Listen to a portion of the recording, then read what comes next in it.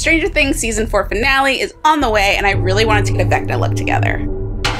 Considering the suit was going to feel claustrophobic enough, I wanted to make the face thin and flexible. Really couldn't bring the texture as far back as I would like. Don't worry though, have an easy fix for that later when we go to apply the makeup. You start with a latex bald cap, and then we're going to do the silicone face.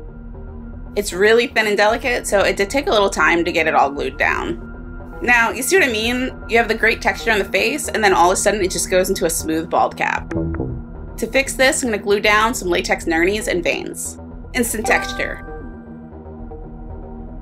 Now I'm just going to stipple latex over the nernies to blend it into the bald cap. Prosthetic over the silicone, or the makeup's just not going to stick as well. Now this is a quick way to just get all those low points painted. I'm just going to take Possessed and get it into all the nook and crannies.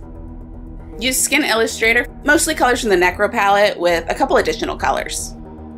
Now it's just layering the colors and getting even more texture from what we already have. Use the colors Bone and Pastel Yellow to highlight any of those high points. Noodling and spattering colors and getting that texture any way we can. Once the black starts going in, the character really starts coming out. Also use the black to contour the face. I have to say the Delium stipple brushes are a great tool for this look. Pastel Yellow to do some last brightening. You don't want to lose all that texture on the silicone. Painting in some veining with Skin Illustrator Capillary. Made some little thorns out of the foam clay and paint those up with Darth Moss. So here's when that realization washes over me that I'm gonna have to glue myself into this suit. I'll admit, I did start to stall the process. Okay, we really need to get in the costume. Glue down the neck pieces? Well, I guess it's not so bad. Give it a sheen with some Ultra Wet. Guess this is what Monster skincare would look like.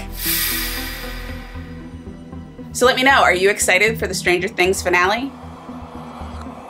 And if you want to know how to build your own Vecna suit, be sure to check out the next video.